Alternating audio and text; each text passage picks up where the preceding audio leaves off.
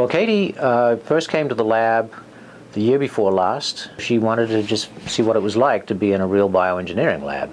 So I saw in Katie a bright young student with engineering quantitative expertise, which is exactly what I wanted. So I just suggested that she familiarize herself with the equipment.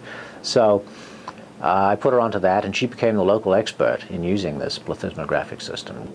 A plethysmograph is essentially a body box. It's a closed system in which a subject is placed, usually unrestrained, as in humans, and that's what we're trying to do with the plethysmograph in the lab.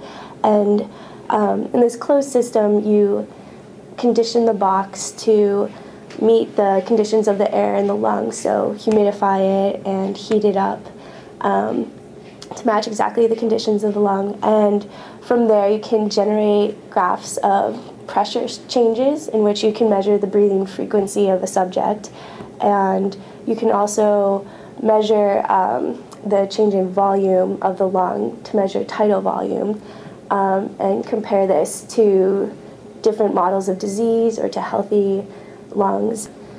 It's a good non-invasive way of measuring lung function.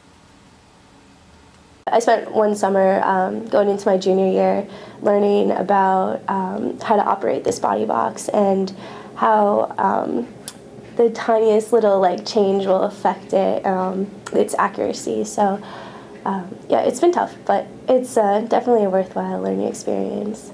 As well as just learning how to use it, she's actually interacted with a number of the other faculty in the Vermont Lung Center, and helping them to use the device to study their own mouse models of various diseases. Katie was able to help Dr. Ann Dixon, for example, study fat mice, mice that are unnaturally heavy, shall we say. And of course, if such mice do develop asthma-like symptoms, which is what she was interested in studying, then the UVAP system is a way of tracking whether those symptoms develop over time.